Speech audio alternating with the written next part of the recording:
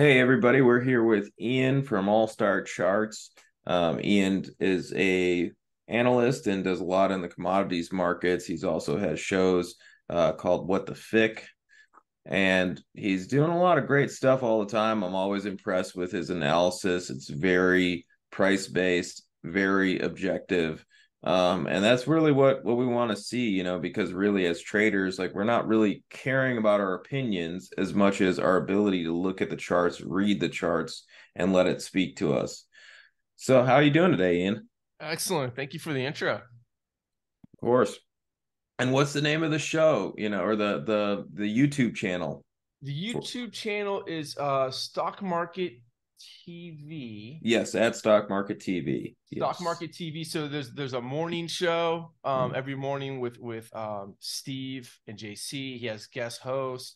There's usually a guest appearance around 9 o'clock every morning. Mm. Um, kind of JC always kicks off each morning with the state of the market, really what's caught his attention and what he's focusing on maybe in that particular day or for the week.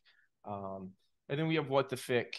We shoot a couple times a week on Wednesdays and Fridays. Just yesterday, we had Angie Setzer, the goddess of grain.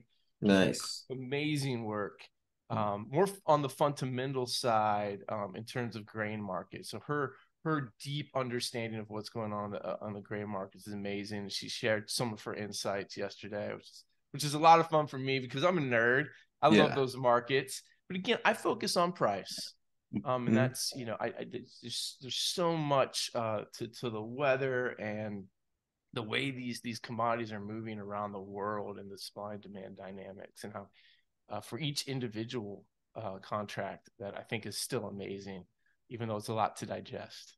But Yeah. yeah, it's lots of fun. You've been on the show a couple times. We got to have It's you been a back great on. time. I was Yeah. just talking to Spencer about it yesterday. Yeah. No, I'm always down. It's a blast. And we always cover good stuff on the show. That's always important to me, which is there's so many things I'll go on and it turns into again and again kind of looking at this thing or like, getting completely overblown and over talked on things or, Yeah. being pushed a direction on a position on the show. Like there's none of that on your show. Like that's what I love about it is like you come on, you give your opinions. That's great. Like you said, you just had a fundamental person on, like that's great. Yeah, I always want to learn. Mhm. There's so much information out there, and the more I hang around, the more I realize how little I actually know about these markets. So, more of that to Yes. come, more of that to come. And like you talk about in terms of opinions, you know, I don't know where the market's going. Hmm. You know that I think we're both very comfortable with that reality. So yeah, we might have opinion on a particular market, but yeah, as Peter Brandt says, opinions weakly held. That's what it's all about. Strong Weekly opinions held. weakly held Mhm. is really the key, I think, to success, regardless of whether you're a fundamental trader or the majority of your analysis is focused on price and technicals.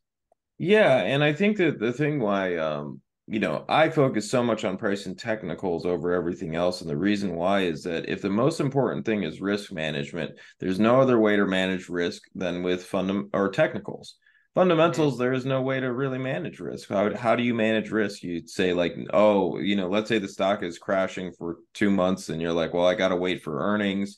Like, how exactly do you do that? There's no real way. Anybody who I've ever met who's a trader, whether they're very long term, short term, whatever, they all have risk management and it's all based on price. So, there's always has to be some element of price in there. And I've seen that over the years from, just people you would never dream of using 200-day moving averages and stuff, or, like, the guy William O'Neill, he Yeah. was a guy who buying 52-week highs and stuff. And, at the time, like people thought like fundamentals were the only way to go, but really he created a way and a system of putting all these things together. I'm not saying one's better than the other. I'm just saying you need some form of price action to just get in and out of trades the right way without losing all your money. Absolutely. You had a post last week, or it was the week before, um, talking about moving averages Hmm. and talking about the moving monkeys and the 200-day in particular. Hmm. And I write all the time about how I don't like the moving averages, and I don't use the moving averages. And if you read any of my stuff, and if you look at any of the charts that I post, I never have a moving average Yeah. on those charts. But on CQG, Mhm. I got a moving average on there. Maybe I have a couple, Yeah. so it's true. Yeah, there are Whatever some you're moving trading on, averages there. everybody's got one, like, and Yeah, it's a everybody's 200 looking day. at a Yeah. moving average or two. Maybe Yeah. maybe pop them on and then I'll pop them off. Yeah. Yeah. Uh, but yeah, I thought that was great. I just think it's a with people using things like simple, like, oh, if you use a 50 and 200-day crossover, tell you if you're bullish or bearish. Like, I found that that's a losing strategy, and it's just, for me, everything comes back to back testing. If I back test, let's get over a 200-day moving average and buy, let's get under it and sell. When I try to do that, it just doesn't work out well. The trading, the system loses money. It has a negative expectancy. Like, you're basically like losing money over and over again. So it's like, why in the world would I want to use that as a predictor? But at the same time, if I'm looking at something like a 200-day moving average and the price is coming down to it, I will think there's a possibility of a bounce because algorithms will buy on that at those points. Like, you'll see algos buying around those points, and then you'll see a bounce there. Like, this happens a lot. Same with getting over it. That's it's not even that it's a buy signal for everybody. It's something that can take a population who's very negative on something like oil and start to look at it in a more positive light. Yeah. You'll even watch fundamental people.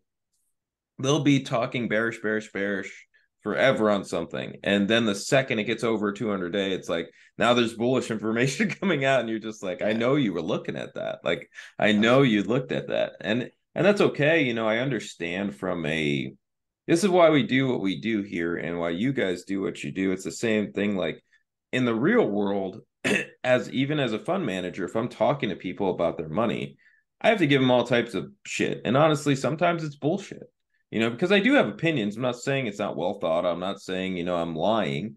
I'm just saying I know for a fact that my fundamental analysis, when I'm talking to a investor or somebody about it, is going to be more bullish if my systems are bullish and more bearish if my systems are bearish.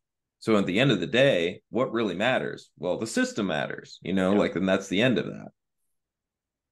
it's interesting. The past CMT symposium in New York in the spring, this past April, a lot of the old timers were up there basically echoing what you're talking about right now. Is because you know 30, 40 years ago, I mean, Oh, they technical had to do analysis that. really was not embraced. And even today, the CMT Association and technicians are we're still kind of viewed on the fringe versus, the CFA Institute and fundamental analysts.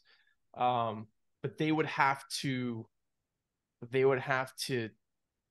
create a narrative, Mhm. a fundamental narrative around their technical analysis, their technical approach Yes. um, for their clients. So it sounds like you're in that same boat, and It's the same for all of us, because it's, no matter what, it's never going to be looked at correctly.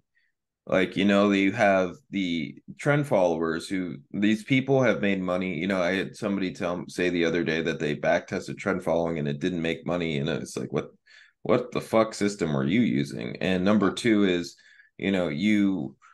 you think all the way back to it and you go, like, there's guys who've been, or firms, sorry, people die. Things that have outlived actual firms, which is trend following. There's firms that have been doing trend following for around 100 years, and they're still making money today. They've made money with very similar systems, maybe a couple tweaks here and there. I know, in the industry of trend following, we talk a lot about how things got more long term as the years went on. A system that, in the 20s that Donchian used, which was a 20-day high and selling a 20-day low, that doesn't work anymore. So, around the Jerry Parker times with the turtle traders, they had buying a 50-day high and selling a 25-day low.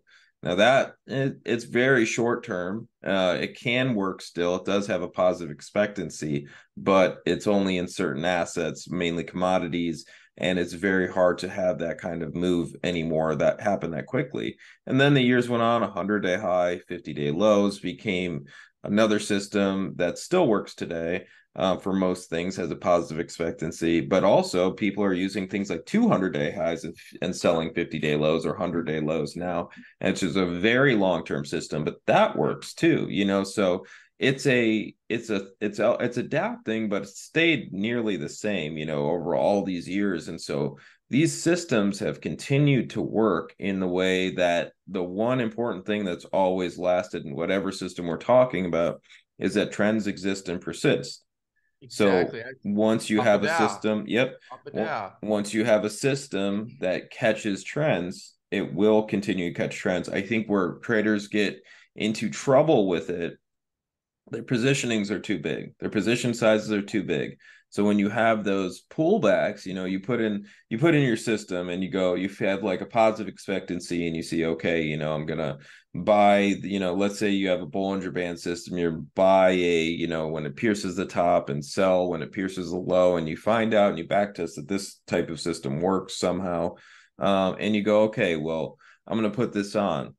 And then you have one position and you're trading, let's say 100K to make an easy number, and let's say you have all 100K in this one position, and let's say you lose like 20% of that. All you have to do is lose that 5 times, you lost everything. Yeah. But really, so and you're going to have losing streaks like that, because whether your system has a really really high win rate, like trend following systems don't get much over 60%. So even if you have like a 60% system, you're gonna go through some period, like, because it doesn't go like, oh, I'm Yeah, gonna that's pretty win high. six. Yeah, I'm gonna win six and lose four. It's gonna go, I'm gonna win a few. I'm gonna have a losing period of maybe five sometimes, Yeah. like this is what happens. So you have to be ready for that. So if you're losing, if you have a smaller position and you're only losing $1,000 per trade, now you've only lost 5% of your account, with these five positions. And also it's a ridiculous example, because you should be trading more than one thing. You should be Right. trading about 5 to 10 things when you're starting. As time goes on, even more. Nowadays, there's times where I could have 30, 40 positions on. Most of the time it stays around that 20 point to 30, but sometimes I could have, I know the system has gotten up to 50 one time, That's so like amazing. That's 50 different wild. That's a positions. lot. That's a lot of positions to Well, make. there's guys that in trend fall, because that's a thing we trade. What we do, and I think what people miss about when I say something like that, and I'll try to explain this more. I've never explained this right. When we're trading something like energy, Mhm. so for me, energy isn't just oil. Energy is the IXE, which is the energy futures. Mhm. Um, The that sector is, futures. yes, the sector futures. It is I won't even talk about natural gas, but gasoline, oil, heating oil, and then Brent oil, and then China has oil. All of these countries that we trade have some form of oil or energy or gasoline of some sort too. So now, as you're adding these positions, now let's just talk about it like we're only trading the US. If I'm only trading the US, I'm still looking at those three positions: oil, gasoline, and heating oil. Yes. But if I put on those all and they all have buy signals, now my positions are even smaller because that's so highly correlated. Right. So if I'm using, a position and I'm going, okay, well, my stop is, 1% of my account, If I have three positions that are nearly the same, my stop will probably be around 2% of my account instead of 3%. So it gets smaller and smaller as you do this. So your positions continue to get smaller and smaller and smaller the more you have that are highly correlated. That's why, once again, you always have to understand like your correlations in these things. Because most of the time, when I mean, it does happen that there's outsized trades in something. Well, you Mm-hmm. have something like energy or gasoline going up like crazy and oil's flat. Like that does happen. Right, Um, right. So you want to have exposure to all those individual contracts, those individual markets, because you don't know which trade is going to be that outlier. Yeah, yeah. There was a time, and And if Jerry Parker always talks about this one time where heating oil, he had all the because people would, at the beginning of the turtles, it was looked at like kind of crazy, like why would you even do that? And have all these yeah. he had a heating oil trade on. And Mm-hmm. so the heating oil trade he had with gasoline and oil and probably five other things, who knows? But heating oil took off, everything else started moving down. Heating oil took off and it made his entire year. He had like a triple digit return that year. And it was all from this heating oil trade. Something weird, commodities especially, something weird could happen in those markets at times. And you're like, what? Why is that all the way here? And you really won't know beforehand.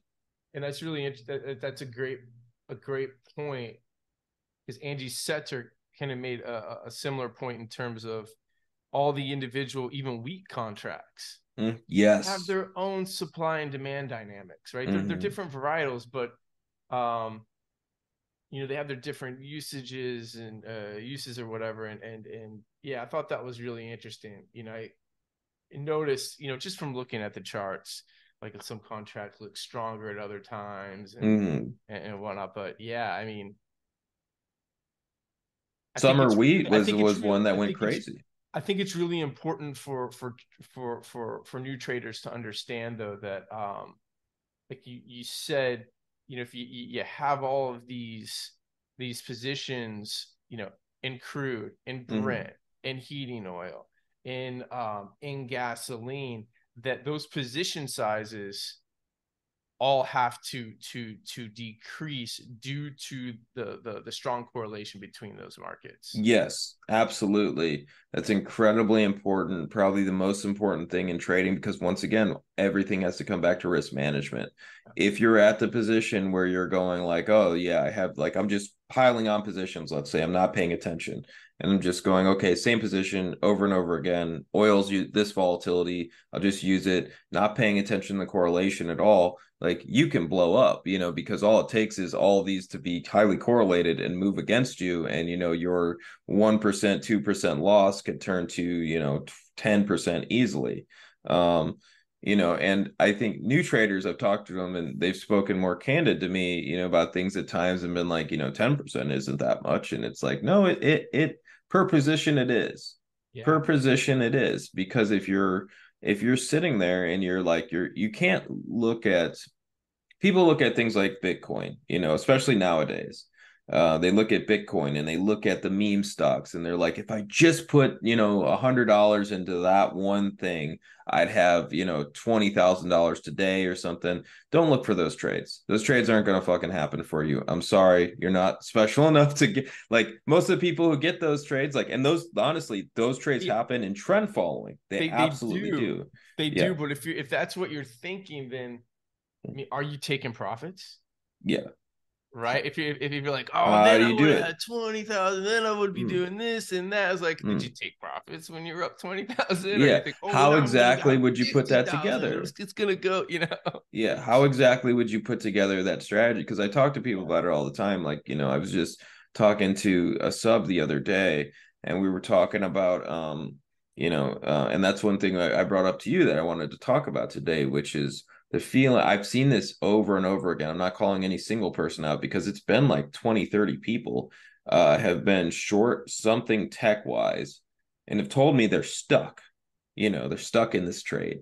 They're stuck in it, and at the same time, yeah, there's no, I mean, it's Stuck in psychological. what? Yeah, stuck in what way? Can't sell it. They're waiting for it to pull back or the crash to finally happen or something, and for me, I listen to that and I'm like, man, that's like It's insane because it's psychological. There's nothing real holding you in the market and saying you got to stay in that.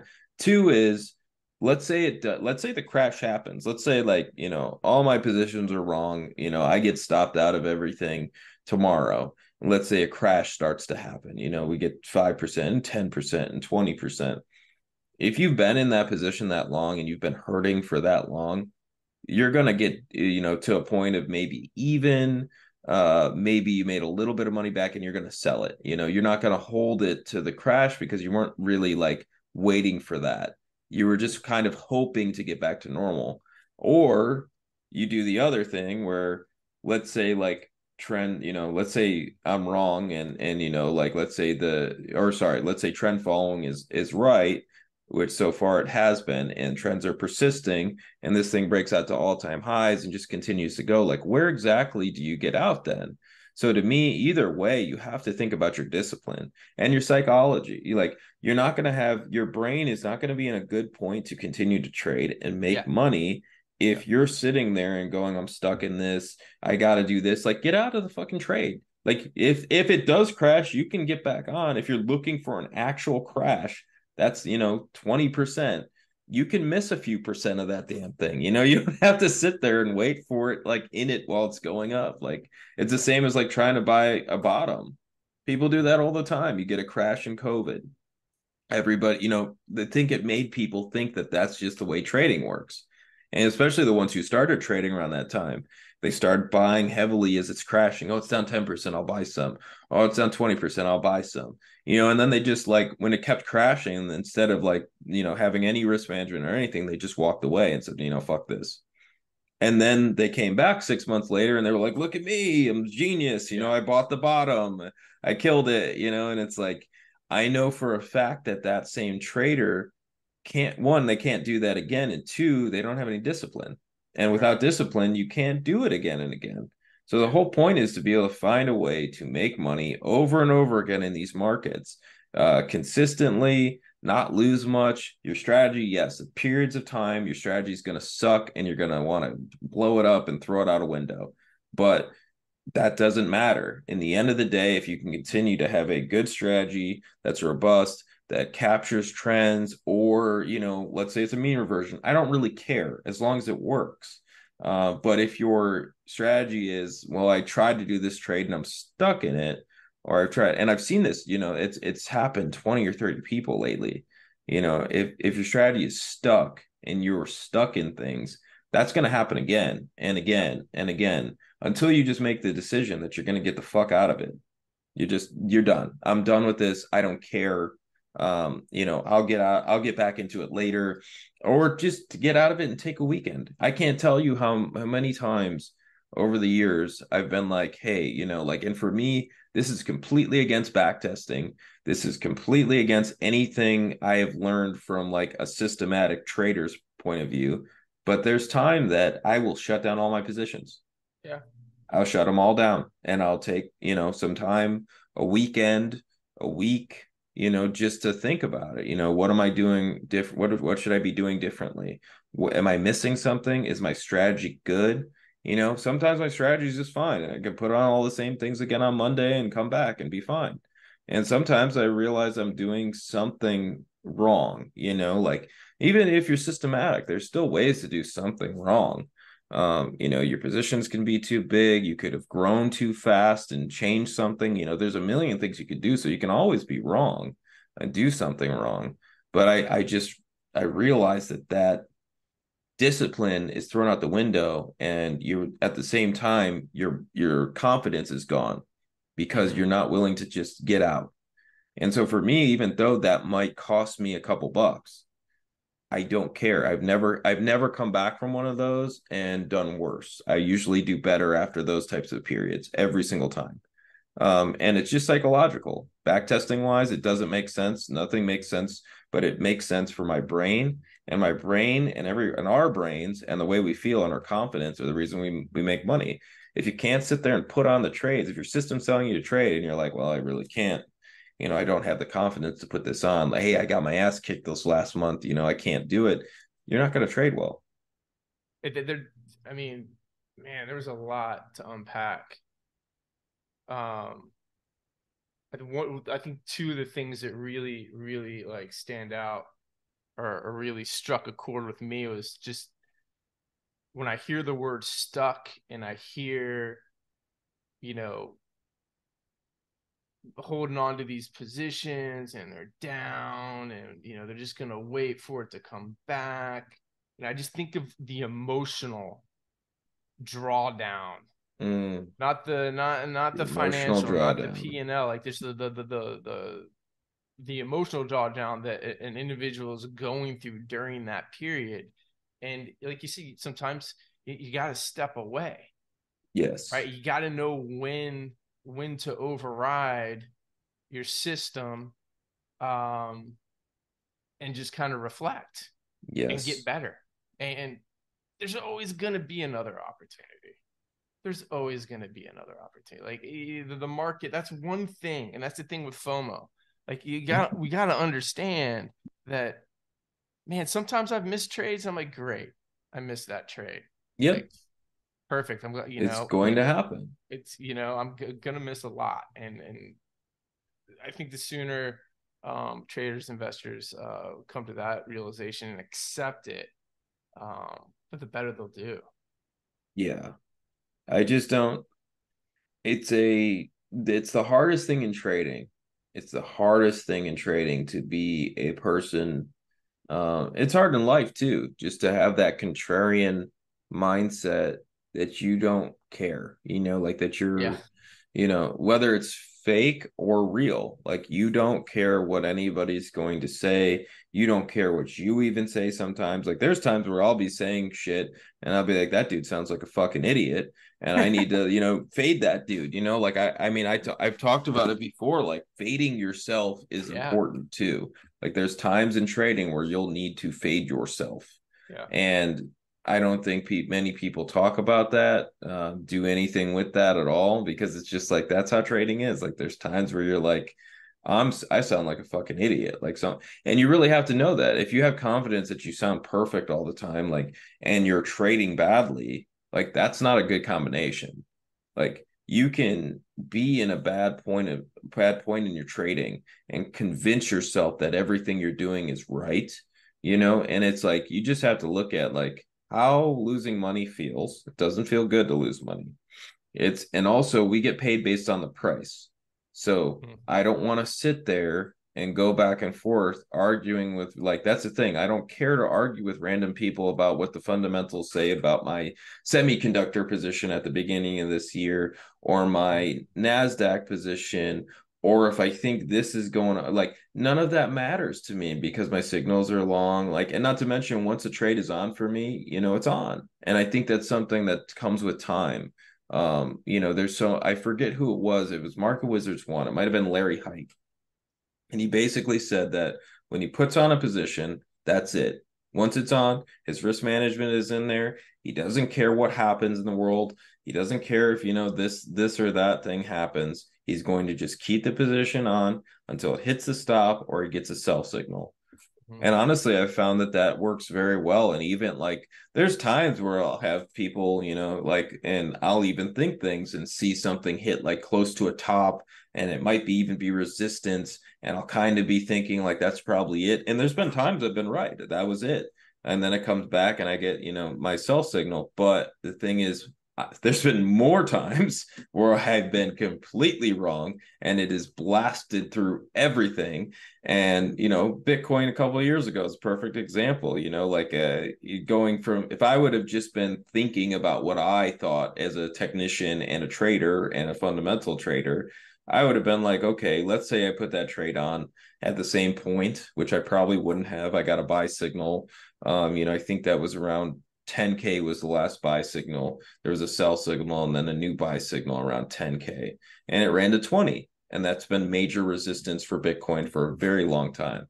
And, if I was thinking fundamentally and technically, I'd have said, okay, resistance, take profits, get out of this, something, and then it ended up running all the way up to 65 or something, like it's how this works. Like if trading was this easy thing, that we didn't have to, that we knew what was going to happen, that we knew it was going to hit this point, that we knew Bitcoin can run to 20 or 65,000. Like if we knew all those things, it wouldn't be the markets, and every single person out there would make money. Yeah. Every person. There would be no, like, look at the hedge fund index. If you guys have never looked, if you're watching this, you've never looked at the hedge fund index, they don't always make money either. So you think like of these people as very smart people, the smartest guys in the room, and so on. Like they don't always make money either. Like it's a hard thing to do this. Yeah. Like and the biggest thing I think is, my rule number one of everything is we are powerless over market direction. Like that's rule number one for me and everything. I have no idea where this market's going to go. I can't make it go up or down. I can't say, hey, it's stuck in a range, you need to break out today. It's not going to listen to me. So if I'm powerless over it, I have to understand that my predictive ability is garbage and that I need to just follow my strategy and my plans. Yep. Yep. Keep your eye on the ball and react. Mm-hmm. Just react to the changing data. Mm-hmm. Um, that's really important. Um, one thing, I've learned so much from JC and Steve and Sean and all the guys at All Star Charts. One thing I've been able to do in the past couple of years that I wouldn't have done, say 5 years ago, um, is flip my outlook for a particular market and go from either long to short or short to long, Mm-hmm. um, after a failed move, um, which has been amazing. Like I never would have traded like a failed breakout and flipped the book and taken it in the opposite direction, in the past, and that's something that I've picked up, and it's such an amazing, um, trait, Yeah, for lack of a better word, the best. to have and be able to turn on a dime, because yeah, I don't know where the market's going. Um, you know, I think a lot of, at least from what I pick up on Twitter, a lot of people have a hard time grasping that, and they'll hold me to something that I said like 6 or 7 months ago. Yeah. And so much can change in a week. So Yes. much can change. It only gives, every day, a lot of weight, but some days, some even individual, single sessions, um, can carry a lot of information, especially when they're at a key level, or an inflection point. So Yeah. yeah, and that's key. You gotta update your priors. You gotta change with the environment, Every and time. with the data, and go with the flow, because I have no control over where the market goes. It's like Mother Nature. It's like the ocean, Yes. right? It's like the ocean. Yes. You gotta go with the Great flow. You gotta example. ride. Probably the Gotta best example. gotta ride the tide. Um, yeah, you gotta go with the flow. I just think that's the key in trading is, you can't push the market around, and there's two things. You're powerless over market direction and your trading's unmanageable. Like those are the two things that are important. Obviously, like, I'm a recovered addict. It's still the same step in step one of NA, which is, realize we're powerless over drugs and our life is unmanageable. It's the same thing for me with markets, though. It's like when people, when you realize your trading is unmanageable, like you've done something stupid, you're stuck in a trade, you feel like you can't go any further with it, something like that's unmanageability. You're not managing what's in front of you. And it could be something as simple as something going on in your life. I can't Yeah, tell you how many traders I've met in my life that something bad was going on in their life and they're thinking, if I just make this trade work, my life will be this much better, yeah, and I've been there, like I was a new trader too at one point. We all were. Anybody who tells you that they weren't, they're fucking lying. Like everybody has lost money. Everybody's had a bad time trading. It's not something that works well every single day, and that's okay. But because of that, you have to understand that there's a point where you're like tired of it. You're tired of losing every day. You're yeah, exhausted being in these positions day after day and week after week of getting the shit kicked out of you in these markets. And so how do you do that better? What's a better way? And you might find a completely different way from me, and that's okay. But I think overall, like there's a thing that all traders have, which is risk management. All good traders have risk management. Most traders that are good and in the long term understand that trends exist and persist. Most traders do that. Most traders use that. I've even found certain trades kind of funny where I'm watching Buffett buy things and it's almost like he's running a trend following system, like kind of makes me laugh. Like I'm like, it's he just bought a 100-day high, like I'm just like kind of like, that's kind of odd, but most of the time trends exist and persist. So we need to understand that. We need to also understand that our psychology has a lot to do with it. So, when things are going rough in your life, either figure out a way to be more systematic at those times or not trade during those times or something, like you never know, but there's just so much to it. And I'm sitting over here looking and I got do you ever read Sam Weinstein's book, Secrets for Profiting in Bull and Bear Markets? I haven't. He's got a couple books, doesn't he? I'm not sure if he has a couple or if this is the only one, but it's the main one he This is has. the main one. Yeah, Yeah. I got a buddy of mine who he was It's a on real trading. corny cover. Yeah. Yeah. He was on it. He used to he jumped on a call with Sam every morning. He was on a Mhm. trading desk at Deutsche Bank, and this is before the great financial crisis. Mhm. And that was his experience with technical analysis. I told him years ago I was getting a technical analysis, and he told me, "Hey, you got to read this guy." I Dude, haven't I Stan haven't read that one. Weinstein. Yeah. Yeah, I haven't read that one yet, but Well, so basically, what he did, which was well, one in Market Wizards, he's a dude who has these insane returns. Like he's killing it. He's always like pretty right. Like he's a great trader. And so he comes out with this book, and basically what he says is, there's four different stages of markets. There's the basing stage, there's the stage where it's trending, there's the hmm. topping stage, and then there's the downtrending stage. You have all these different stages in the market. And so basically, you're able to kind of just as simple as that, as dumb as that sounds, like as dumb, simple as that sounds, those things could keep you in line and making money over and over again. It's the same as like looking at your chart you just posted today. If you guys have Twitter, Ian's on Twitter. He just posted a chart. I retweeted it, which was natural gas. It's basing. That would be a stage one for him. Yes. You'd wait for that breakout, and that like simple things like that, because once again, stage one means don't buy. Everybody loves to buy during stage one. This is so funny you bring this up because um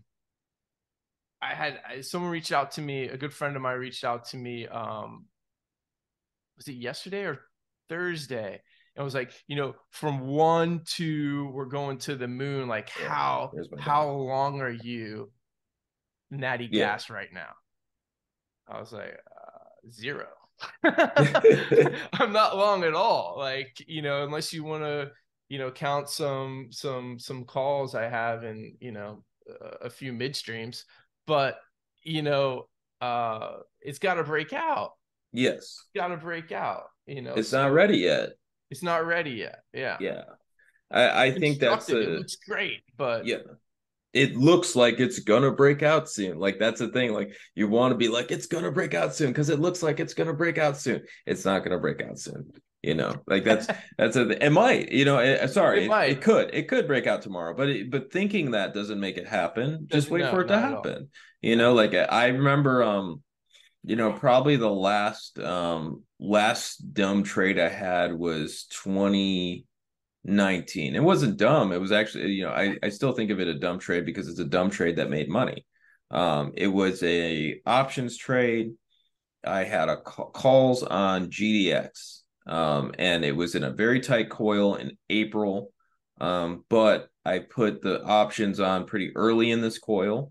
Hmm. Um, and it was just kind of sitting there. The options price was rotting away, and then it broke out. And yeah, I made money after that, but there was no reason to buy it beforehand. There Yeah, and was no that's reason. I could have just waited for it to break out of that coil. I could have, done something differently. This is probably like, for me, options are very tough. And I really don't trade options too much. It's very rare. I don't either. I'm really, really interested in options. I've been Mm, following Sean McLaughlin more closely. I've been following him for a long time, but I'm starting to follow him more closely and what he's doing and his strategies. He heads All-Star Charts options.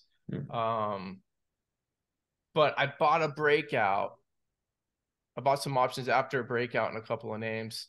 One of them, AM and Terra Midstream Corporation. But what's interesting is that prices started to coil, mm, only over the past couple of weeks or so, kind of just chopping sideways. But theta is decaying. mm. So I'm not used to seeing like, oh yeah, I bought the breakout, it's going my way, but the value of my my Yep. position is falling. So it's interesting. It's just It's an I interesting understand it, one. Yeah. and I've understood it for a long time from I guess an intellectual standpoint, but Hmm. the experience, the experiential knowledge is just so much It's more totally powerful. different. Yeah, It's so much totally more different. powerful.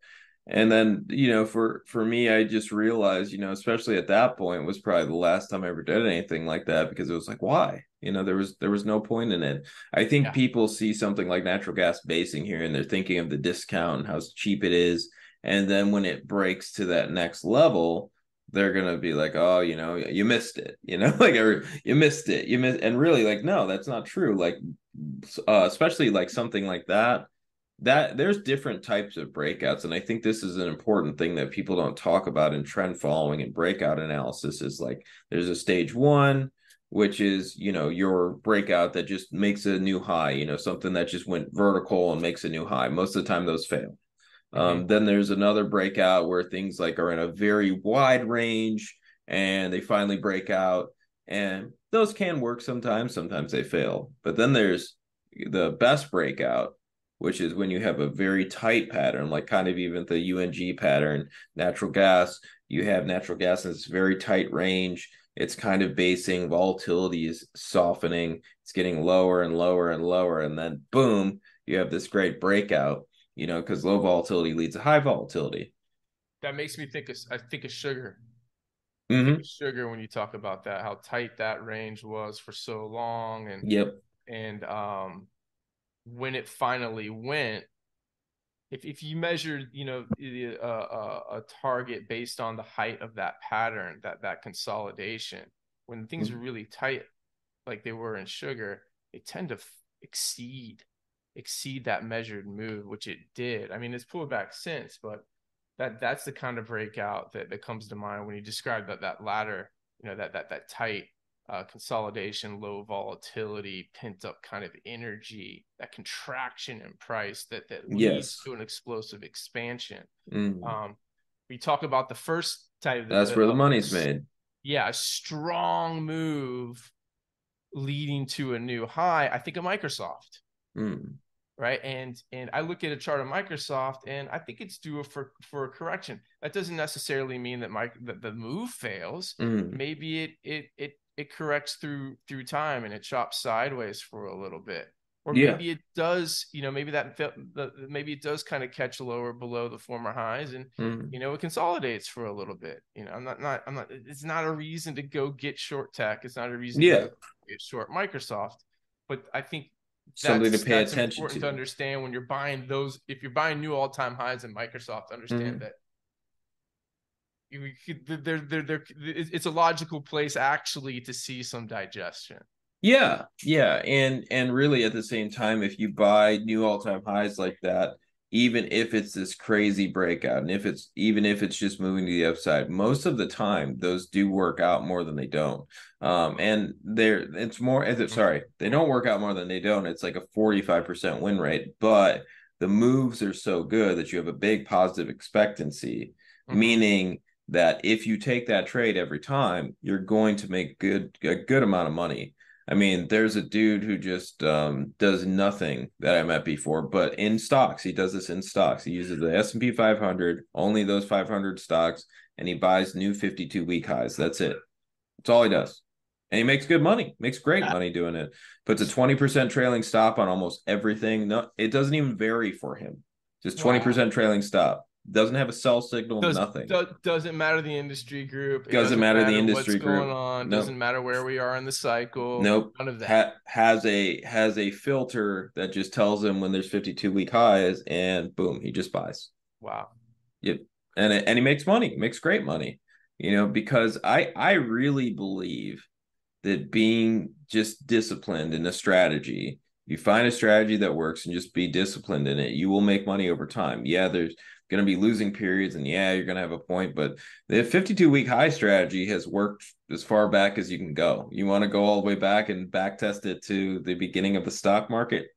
It works. It works every time. Like, it's crazy. It's the one thing that I've never I still don't understand the exact, that's the thing. Like, I don't understand exactly why, like and I don't have to, like, it's not something I have to understand why 52 weeks highs work so well, but I Mm-hmm. just have to know that it does, and execute on it. For me, I think more of back testing and telling me something works than what I could read, and everything. Like, yeah, I have thoughts. I'm a human. I could come up with reasons for it if I want to. I could tell you about, fundamentally, if a thing is here and it's moving to this level, like, I could tell you all that stuff. But really, all I need to know is that the back test is telling me that this works over time. It's worked for 100 years. It'll probably continue to work, and execute on that. And Mm-hmm. yeah, there'll be times when your strategies will go stale. It happens. But something like that really, really doesn't. It's as weird as it sounds. Something like that has just withstood the test of time. Yeah, and that's one of the filters we use. Mm-hmm. When It's great for breath. Tells you a many lot about breath. yeah, the many bottom up scans Mm-hmm. that we have at All Star Charts, percentage away from 52-week highs is a key filter for those Yes. scans in terms of finding the best names that we want to get long. Um, Yes. but yeah, so yeah, 52-week highs again. Like, I don't know why either. I Mm-hmm. don't know why. I mean, I guess it could just go back to that, markets trend and trends persist. Mm-hmm. Yeah, and Something that's all you simple as really need to know. simple It's as the that. Mev Faber in his strategy of sector rotation. Mm-hmm. There's all at the beginning of it. There's all these books on momentum investing. And I've read all of them from that list. I've read every single one, and it's kind of always the same thing over and over again. They give their reasons why and so on. So, like I said, I do know what is thought of to be reasons of it, but I think for traders watching this and gathering it, they just have to know that that stuff works Yeah. because they're back testing it. Mm-hmm. Like, Jerry Parker didn't come in and say, like, yeah, I'm gonna buy this when this hits this, I know why, or who is his mentor, Richard, God, I don't know. Dennis. Dennis, yeah. Richard Dennis being another one, just going like, he's another trend follower, buying these new highs and so on. Yeah, there might be reasons I think why my system works and reason why they think their system works. It just doesn't matter.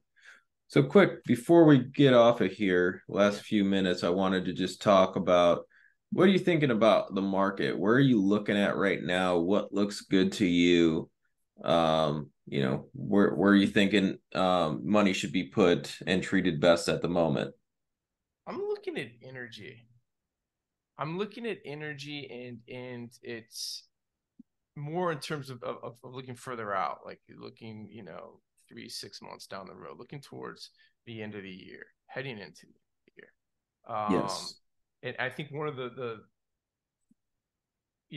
some of the key themes that we've, at All Star Charts, that we've been hitting on over the past couple of years, this transition into a potential commodity super cycle, Mm, a new secular trend where cyclical value areas of the market, old, I guess, economy stocks start to work, and we get this outperformance overseas. yes. Now we're seeing a lot of strength overseas. Um, Dow Jones Industrial Average is looking good. Mm-hmm. Transports are looking good. Um, so's tech.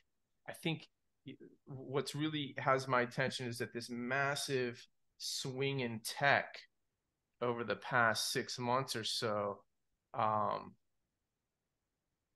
has I you know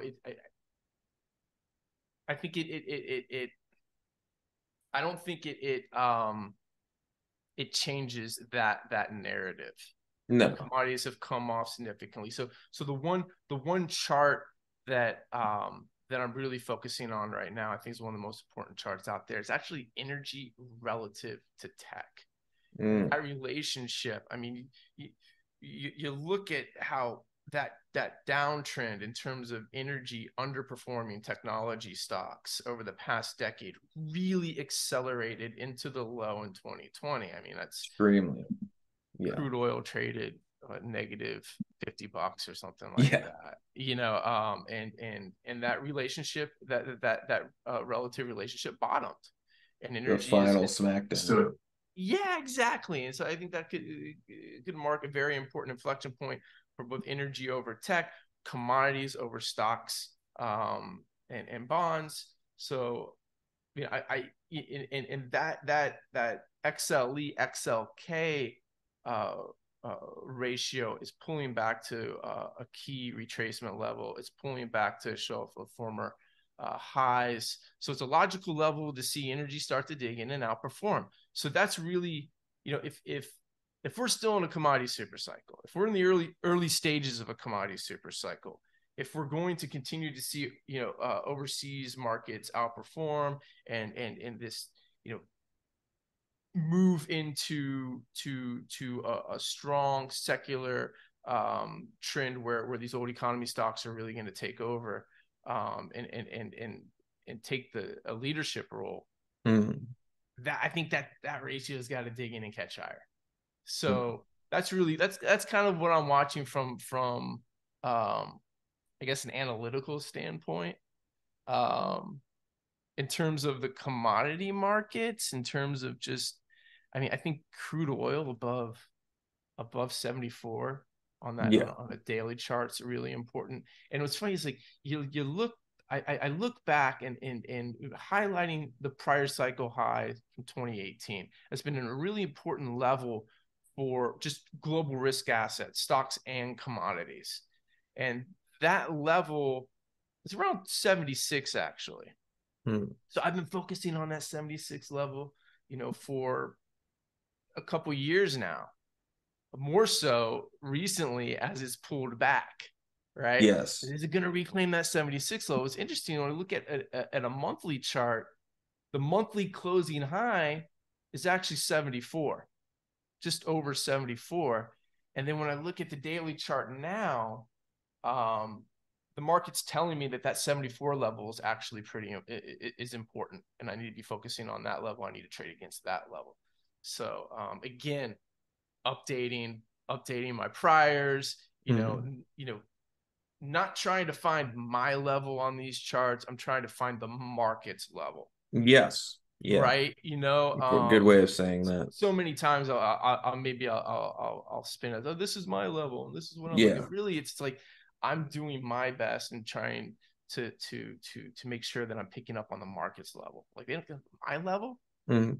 About my level. Market doesn't care about what I think. Yeah. And Um, I like, the one thing that I like about I'm not a day trader, but when I used to trade more short-term stuff, I would look, the only reason why I would use something like Twitter would be to tell me to like what everybody's levels they're looking at. yeah, There's tons of people looking at levels on, like, let's say the S&P 500. You type it in the search engine, you can see 1,000 charts of the S&P 500, see everybody's level for it.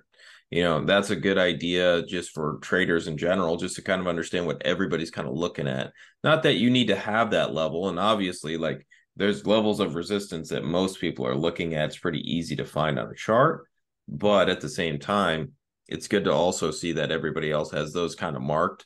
And most of the time, when everybody has the same thing they're looking for, it's not going to happen. yeah. So sometimes it can work Everybody another sees it, way. Yeah. right? So there's lots of things in the markets, and you just have to really know how to pick and choose what exact tools you're going to use and how you're going to use it, because it's dynamic. It's always Mhm. changing.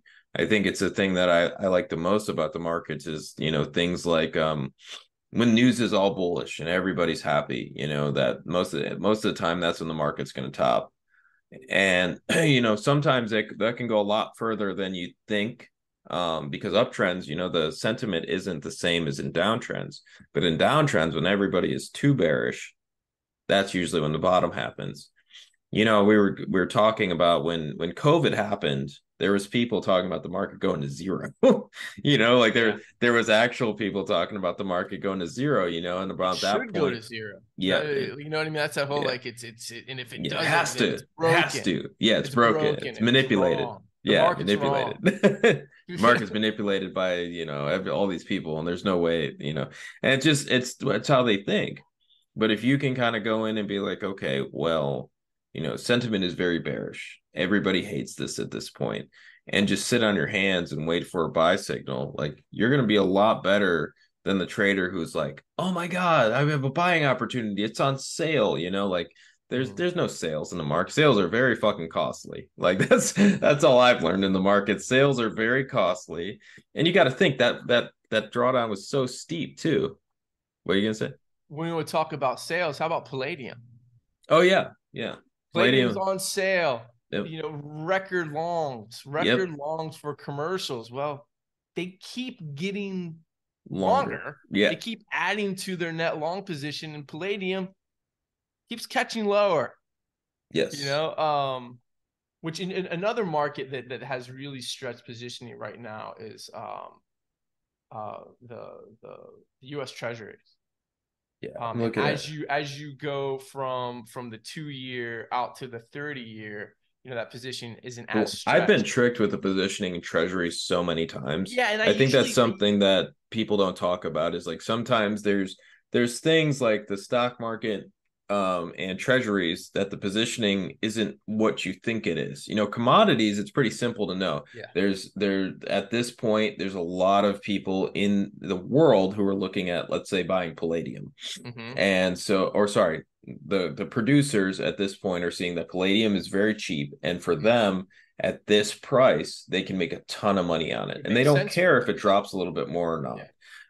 And so, but in stocks or bonds, that could be a million different things buying those to those levels just because they have to. Yeah. It's not even because they want to. It's because they have to. But looking at palladium, like I'm looking at it right now, I brought up a chart. We're talking about, yeah, it has a very, very, very big long position, and it's nearly, is that a record? Yeah. It's You record. know, It keeps every they keep pushing it. and honestly, that's the type of trade I like to see. But I'll tell you exactly how I put that trade together is I'll go, okay, now we're at a record long position in palladium, and I'm gonna watch it. I'm just gonna, sit there and watch it and wait for some form, because I don't usually buy bottoming signals, but I do have certain signals that I'll buy, like a very like 50-day high, something like that. But it's only when you have these record long positions. But once again, it's like, is as it's crashing, am I gonna buy it? Fuck no. It's No. palladium. That thing could drop to nothing. That it does that. These things in commodities, they do that. They keep Yeah. going to a point where you'd never think, yeah, it's a record long position. Yeah, there's a use for it. Yeah, it's probably undervalued, but that doesn't mean it needs to go up today. It Yeah. means that I need to pay attention to it. It's got a record long position. Most of the time, a bottom and a turnaround happens around those points, but don't just buy it based on that. Wait Yeah. for it. Wait for that to happen. And it probably will happen. But that's the thing. The anticipation is what everybody wants. Oh, it's going to happen. Yeah. And It's gonna then be they a buy record. it and it's dropping and dropping and dropping. And they're like, well, it's going to happen today. Like there was a record, for example, there was a record long position in palladium. It's been going on Right. since, what's that, 2022? Like it's been in this record long position since the beginning of 2022. So, this is, they're buying heavily. They're it's gonna happen at some point, but it just doesn't have to happen. It doesn't, It's nothing. I think that's the biggest thing that I'll end on, that things don't have to happen in the market. There's nothing that has to happen. There's uh-uh. things that happen There's things that don't happen, but nothing has to happen. The market could stay there forever. Palladium could just go out of existence. Like I know it's impossible, but I'm just saying, like the market will do what it's going to do, and you have no control over that. And if you Absolutely. don't have any control over that, you just have to understand that and, put in your risk management and wait for buy signals. Yeah. Focus on what you do have control over. All right, Ian. Thanks so much for coming on, man. As always, it was great to have you, and we'll talk soon. Sounds great, man. Thanks for having me.